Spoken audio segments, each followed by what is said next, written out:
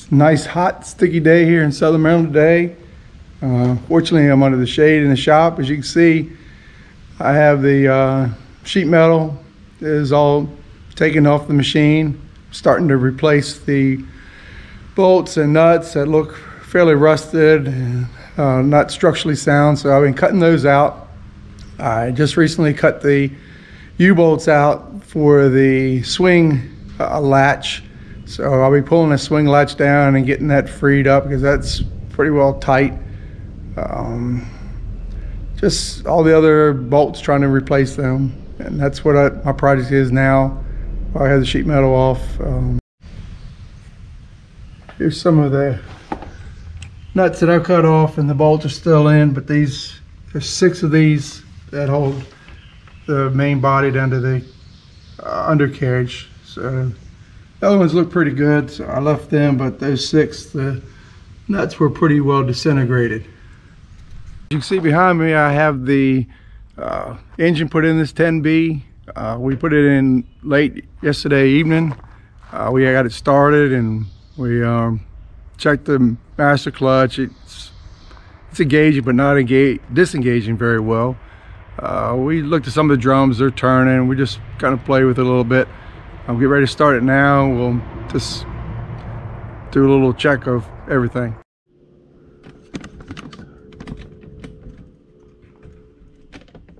You can see if this thing's going to start.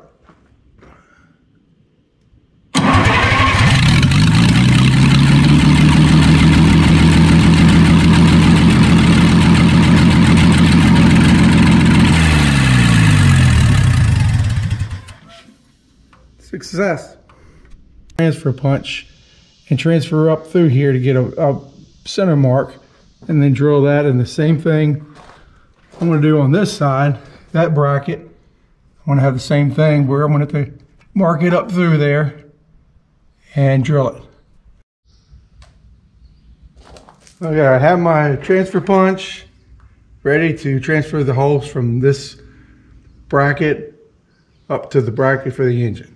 And I'm just going to point up, line this hole, just give it a little tap, give it a little dimple.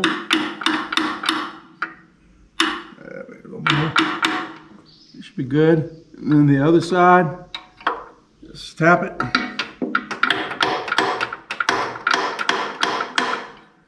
I'm also going to take a permanent marker and just put a little circle up in there where that hole is to make it easier to find that little dimple.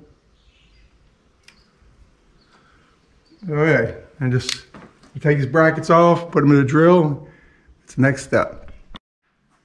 Okay, I have the pilot hole done for the first bracket. I'm going to start stepping up to my final diameter. Is going to be a 1/2 inch hole for the bolt.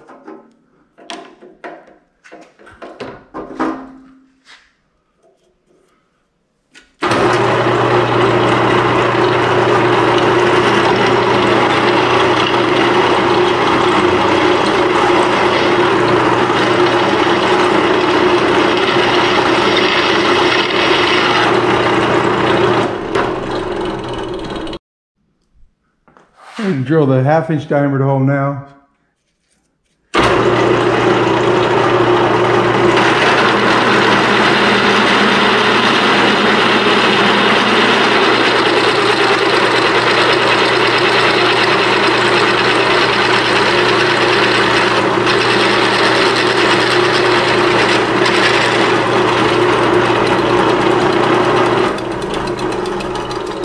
This bracket's done and ready. Put on the machine. Have the engine all bolted down. This is my bracket I made, and I ended up having to put a couple shims under my brackets where it goes to the engine bracket to the body bracket. Still have to make this spacer here, and I think I'll be done with bolting the engine down. It's all bolted down everywhere.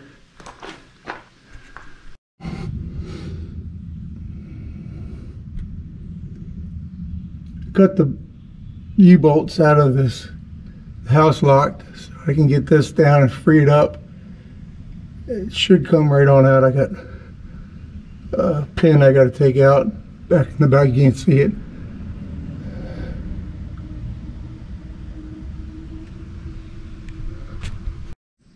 The house lock is out. As you can see, it's pretty well. Well, you can't see it's seized up, but I can see that this is all seized up in here, and all this is seized up. Nothing's going to move. I'm going to need to use some heat and convincing, and I see that there's a bend right there. I'm not sure what that's caused from. It looks like the other side's bent. I don't know if you can see that, but it looks like that side's bent down and this side's bent up. So I'll do some research on that. But the next thing is put a little bit of heat on here and a little bit of penetrate oil. Try to get all these.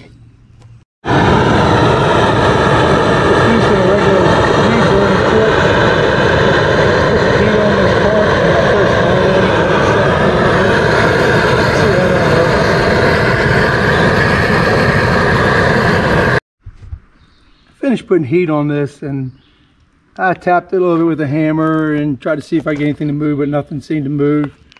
So I decided to put a little bit of oil, and if you notice, there's a tan looking material is cotton balls. So I just saturate the cotton balls with some oil.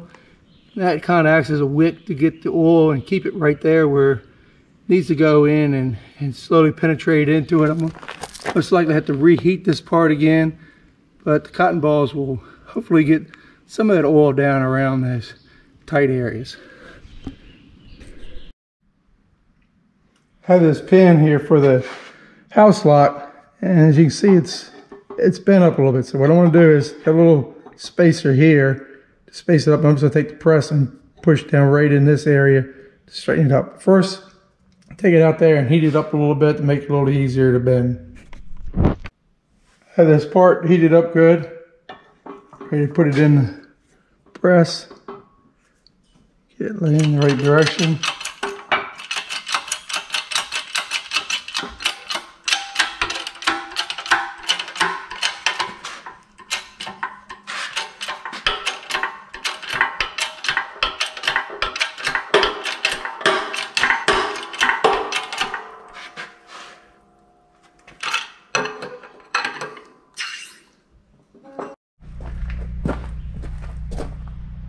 House lock is all freed up now. Everything spins easy, and it's ready to go back in once I get my U-bolts bent up.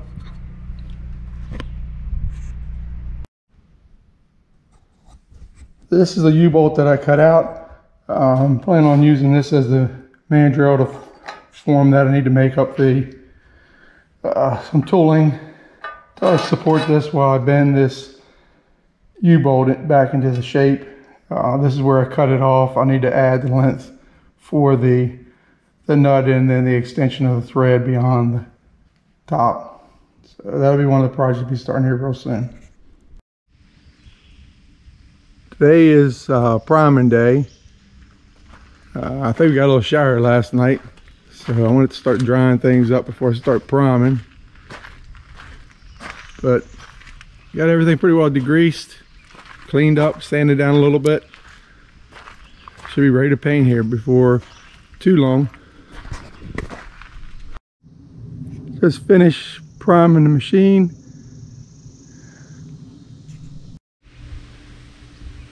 It's green. Just finished painting it this morning.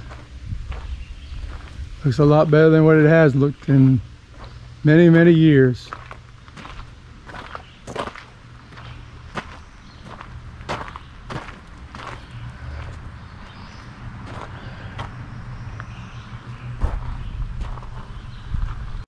I'm going to start the machine up now and run some of the clutches back and forth and check out the drums. My next video I plan to be is the shovel front. I've already started on it and I have some video.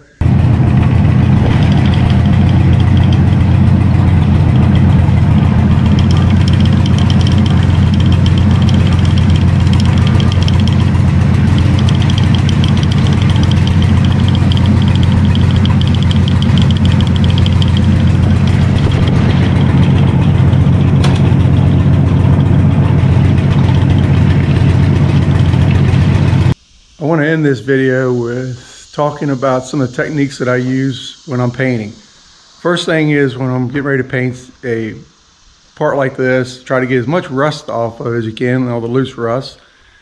Then come back and degrease it real good with, I use a pressure washer to kind of get in there and pressure wash all the dirt and the grease. And then when you prime it, you want to make sure that it's dry. In this situation, it had rained the night before. So what I did, I put the machine and had it drug into the sun, and it spent all day in the sun drying. And then I put it in the shade to let it cool off a little bit, which is important because I personally don't like to paint when metal's hot or in the sunshine. Once the primer is on, I protected it from any other moisture getting on any rain or dew, because the primer can be porous sometimes, and the moisture will wick its way in to the primer. And then when you put your top coat on, that moisture's trapped. So keep it dry. If you keep it inside, it's best. In this situation, I had it outside, but at night I did tarp it over. And then the following day, make sure the primer is completely dry. Don't try to paint over top of wet primer or tacky primer, because the top coat's not going to do well.